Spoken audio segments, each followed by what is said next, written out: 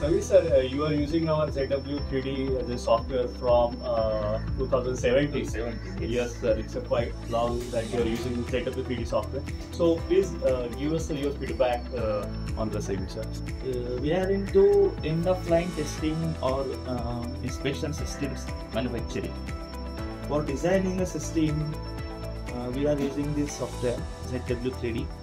It is good. We are satisfied with the performance, and all other features are there, like assembly, conversion to state, and many times we need to import the step files. So that feature is also good here.